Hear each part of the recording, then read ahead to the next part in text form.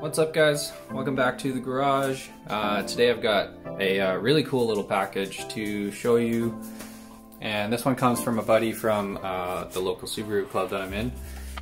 Peter at Humble Rumble has come up with probably the most ingenious way to solve the Subaru Firewall crack, clutch creak, clicking issue. You can probably do it in an hour or under an hour if you're quick at it, but you know, 1 to 2 hours to fix your cracked firewall without removing the dash. And yeah, I guess if you're not aware or you're new to Subarus, the thin firewall issue basically affects 2008 to 14 WRX STIs, Impreza, pretty much every model. I've even seen reports of newer, like 2019 Outbacks having the same issue, and it all stems from a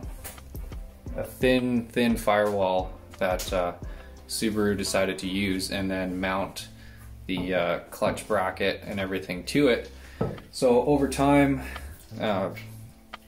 sometimes not even over time, sometimes people have reported day one, car's brand new, they drive it away and the clutch is squeaking and creaking, and that's basically because your firewall right here is flexing and there's pieces of metal that are rubbing together, and there's a bracket in there that's also rubbing, and it's super annoying.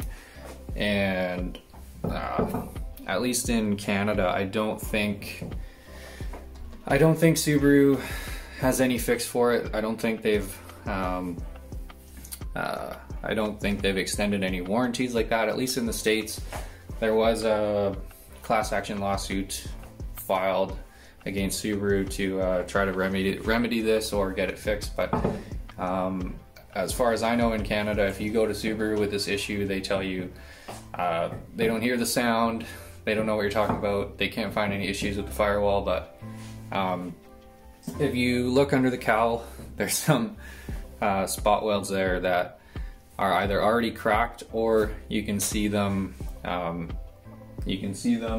deformed and little spaces in the firewall. You can even see the master cylinder flexing. So yeah, it's a known issue, and it's really shitty. So people have resorted to welding the firewall back together, using rivets, using nuts and bolts, which is pretty much what this method is. But if you use a conventional nut and bolt, you have to take out the whole dash so you can hold it on the other side. So that's where this kit is super ingenious, and yeah, I'm pretty excited to get it installed. You've probably seen it, tons of companies out there make support braces like Perrin, and I guess Circuit Motorsports would be probably the most beefy mount to sort of brace your master cylinder against the firewall. But if you've already got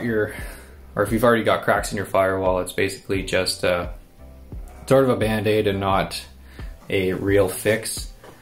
And so potentially even doing this this way to fix the firewall that Peter's come up with, and then including a firewall brace or a master cylinder brace, will be probably the ultimate solution to eliminating any flex and also solving the issue of the cracked welds. So Peter sells this kit in basically two options. The first option is just the hardware itself, which comprises of I'm not exactly sure what you call it, but there's a spring washer, a nut, this nut that's been red Loctited on, and then this hollow sort of bolt with a hex end on it. And that's kind of the ingenious part, is that because this is hollow, you can use this wire or something that you have laying around to basically fish the fastener through from the outside of the car, and which means you don't have to take your dash out. So this is going to save a ton of time. So that's basically one way you can buy this kit. And then he also sells the accessory pack for an additional cost, obviously, which includes the proper size drill bit, which is 13/32, this wire to help you fish the bolts through, red Loctite, just a little small one to fasten these guys on once you fish these through, and then a little box of sealer to seal the hole in the middle here and around, just from any moisture that could potentially get through. So of course, if you have all this stuff, you don't need to buy it and you can save yourself a bit of money. But if you don't, and you don't want to run around trying to find this stuff, he sells it all in one and makes it super easy. So the tool list for this is very basic. What you're going to need are a pair of side cutters. That'll be for cutting the wire. You'll need a ratchet with a 14mm socket and an extension. This will be for removing your windshield wipers. You'll need a number 2 Phillips screwdriver. I find this short stubby one works well for just twisting off the clips that hold the plastic cowl on. You'll of course need a drill. You may need a little clip picker tool here. You may even want a center punch, of course with a hammer, and possibly even a smaller drill bit to drill a pilot hole for your 13/32 drill bit here. But yeah, all you're gonna need here are pretty much basic hand tools that anybody who works on cars, or even people who don't, probably have in their garage. So before starting any project that you haven't done before, it's always a good idea to consult the instruction manual, and Peter does a good job of laying out how this all goes down. Basically, you can mark your wiper position so they're easier to reassemble later. Remove the wipers after marking their position, remove the cowling, and then unbolt the wiper assembly that's located under the cowling, and locate the 6 spot welds. So it is important to note here that you want to make sure that at least 2 of the spot welds are still intact. That means that if at least 2 are still intact, then the bracket on the inside of the car should still be in the proper position. But if they're all completely cracked, it may have shifted and may not be in the right spot. So this might be a little bit more of a difficult install that way. But yeah, if you take all this cowling off and everything and see that the majority of your spot welds are still intact, then you should be good to go. And yeah, first things first, you want to mark the positions of the wipers and remove these nuts that secure the wipers on here. There's a plastic cover that looks like this. You can usually get your fingers under it and just pull it right off, and that exposes the nut, and that will be a 14. And then to get the cowling off, you have these screw type clips here, so you just loosen these and then pop them out.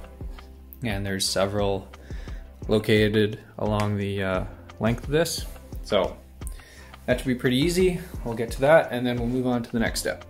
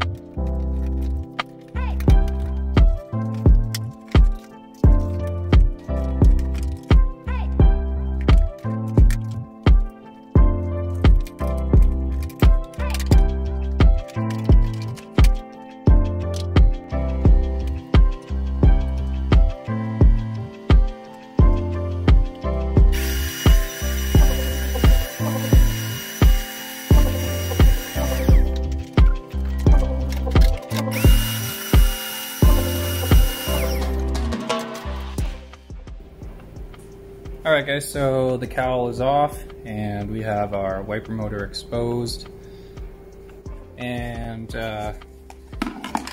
we'll actually need a 10mm socket, so hopefully you haven't lost any of yours. So there's one fastener here, and one here, and that should free up the wiper assembly and you'll be able to see the spot welds behind it. And of course you've got an electrical connection here that just pops off like that.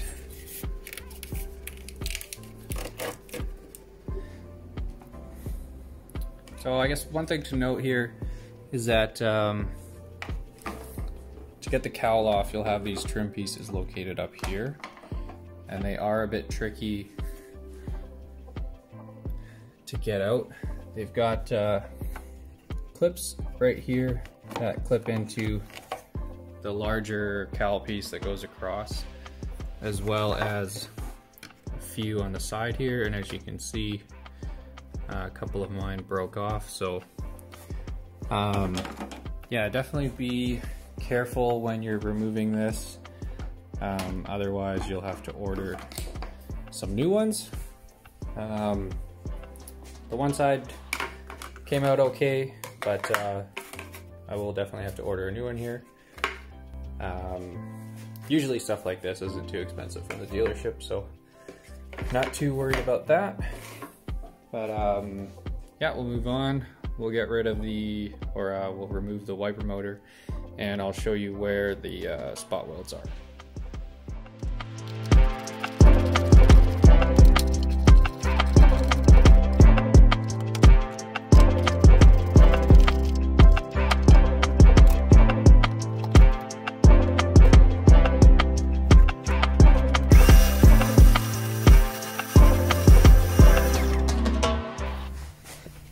Now with the wiper assembly out of the way, we can get a look at our spot welds here, and they might be a little bit difficult to see, but I'll just use a blue Sharpie here and highlight them. So you've got one here, one here, one here, and one here, and then let's see if I can maneuver this. And tucked up under the windshield, you've got one here and one here for a total of 6. So kind of looks like that. And what we're going to want to do here is start this one at a time. So we'll drill out one spot weld, install the nut and bolt, torque to spec, and then we'll move on to the next one. We don't want to drill all these out because there is a bracket on the other side being held up. So do this one at a time. So the instructions say that if you have any obviously broken spot welds, to start with those ones first. It doesn't appear that I have any that are actually cracked right through, but these two are or seem to be more pulled away than the other 4, so probably going to start with these 2, and I'm going to actually just center punch these with this and then drill a pilot hole before actually going to the full size drill bit. You don't have to do that. The instructions don't mention to do that, but this is just the way I like to do things, so I'm going to go ahead and do that first, and I'll probably just start with this one right here.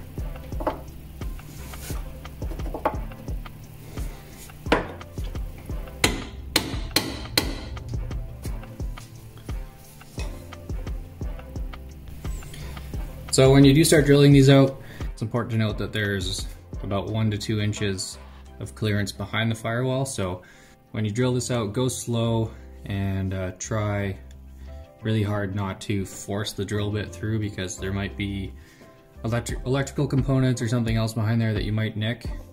So it's important to just be careful when you start drilling through here.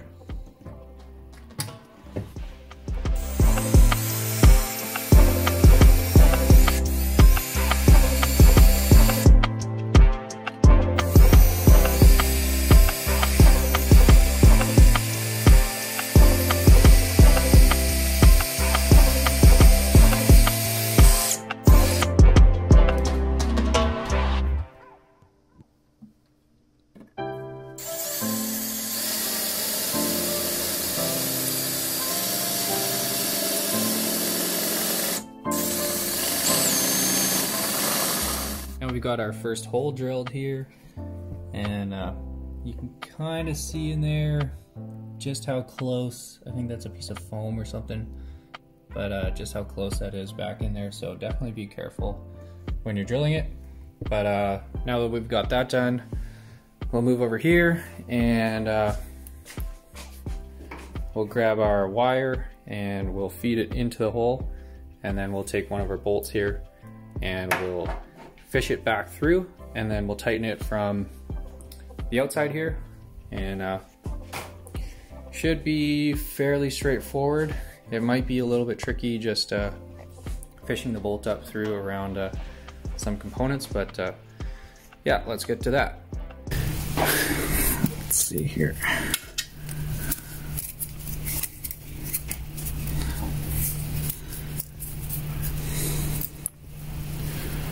So try to get this nice and straight and fish it down into the hole.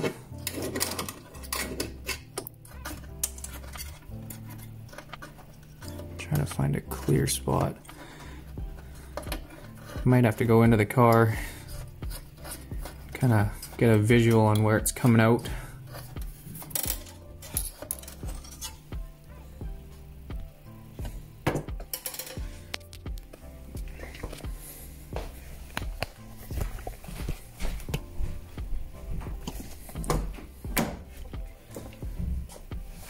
Let's see if we can see what's going on here.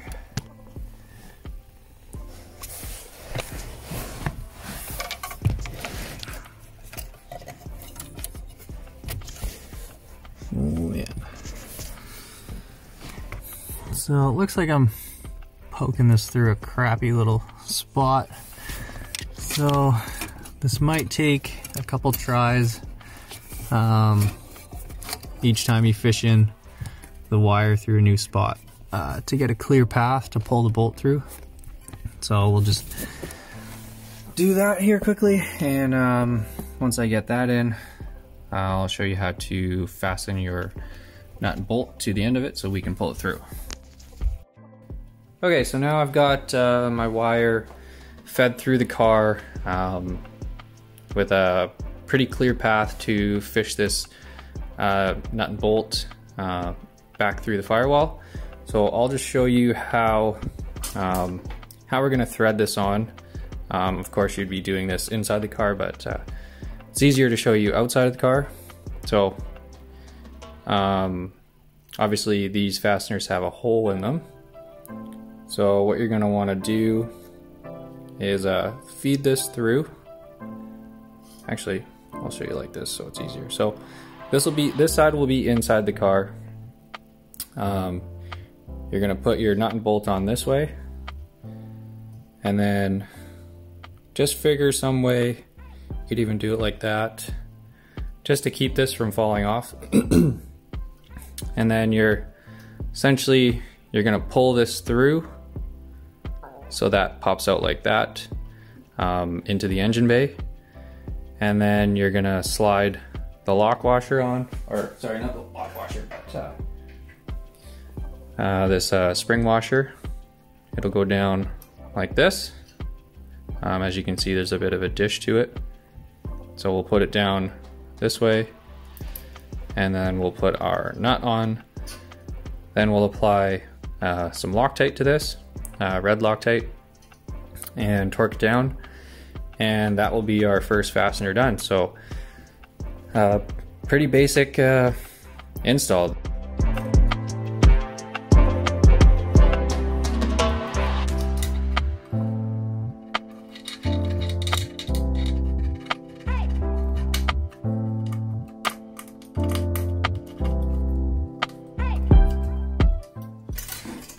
So we almost got it on that one, but there's a piece of foam right back here.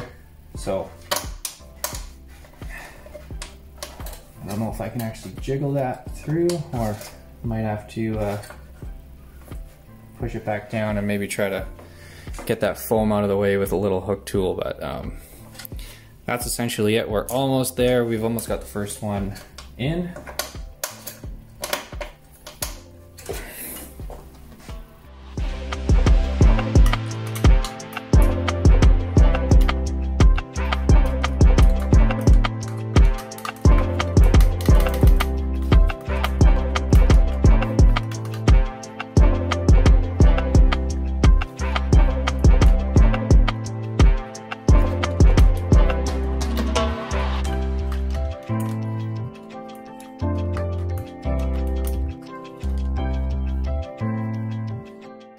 Okay, so finally got this this one in. It was a little bit of a pain in the ass, but that's just because I think it's going to be a problem for this one as well, but there's carpet behind here. So when you go to pull this through, it kind of half blocks the hole, so this doesn't really want to come through. But basically kind of did the same thing that Peter did in his install video, was that I put tension on this and kind of just wrapped it around here. You could have somebody else pull this for you, and then just get in the car and kind of just tug the carpet back just a little bit, and then that'll allow this to slide up and be seated flush against the back of the firewall there. So if you run into that problem, that's exactly what's happening. So we'll make sure to keep a little bit of tension on this wire just so our fastener doesn't fall through.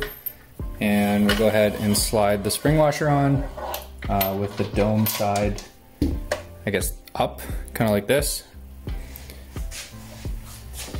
And it's pretty easy to tell because the side you want up has these little kind of grooves on the top there. And then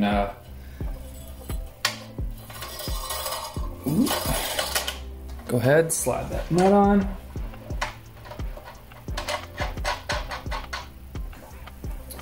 And we'll just tighten it like that for now because we want to apply the red Loctite before we actually tighten it down.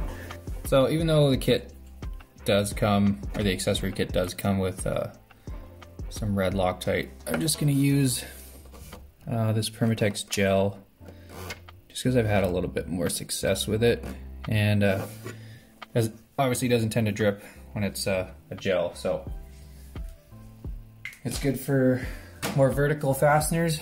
So now that we've got some of the red Loctite onto a few threads there, go ahead and tighten this down.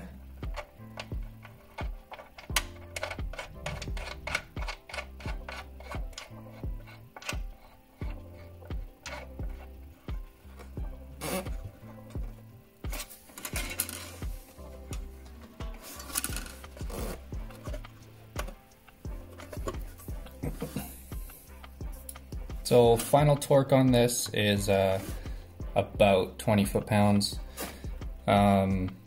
It's pretty easy to do without a torque wrench, but if you want to be super precise, you can use a crowfoot a crowfoot wrench on this and tighten it down with a what the hell is it? A torque wrench, and be good. But I'm just gonna kind of eyeball this and just tighten it down until I feel like it's tight enough. And the reason that we needed wire cutters as part of our tools that we'll need is because we basically, since this is fastened now on both sides, we're just going to snip this wire and let it fall through onto the floor inside the car. Then we can hold this center stud from turning with an Allen key while we tighten this nut down.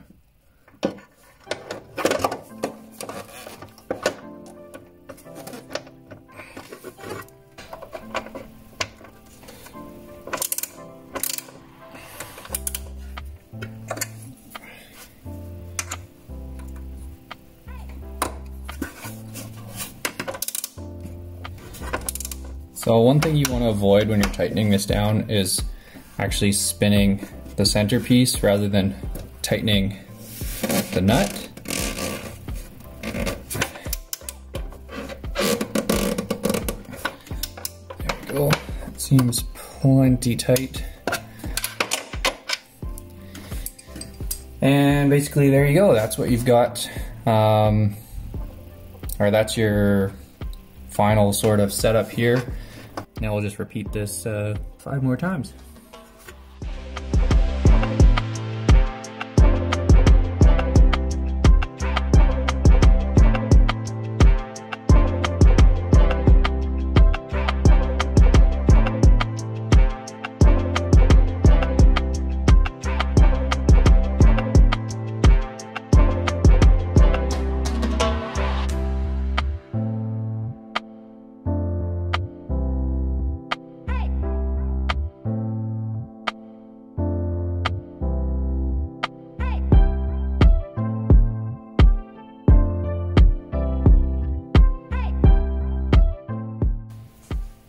Okay, now that we've got all 6 of these installed, we'll take the supplied silicone and we'll just fill in each of these holes. Also do a little bit around and about a 1/4 inch radius around the washer just to make sure everything's sealed up.